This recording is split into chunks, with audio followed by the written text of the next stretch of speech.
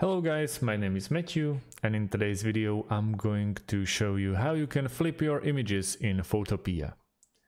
Straight away, once we upload our image that we want to work with, we have to go to the top side of our screen, go to image and into the transform. And here we can flip it horizontally or flip it vertically.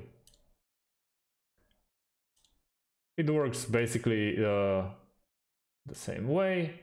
We can just, as you can see, now the mountain is on this side and now it's on this side.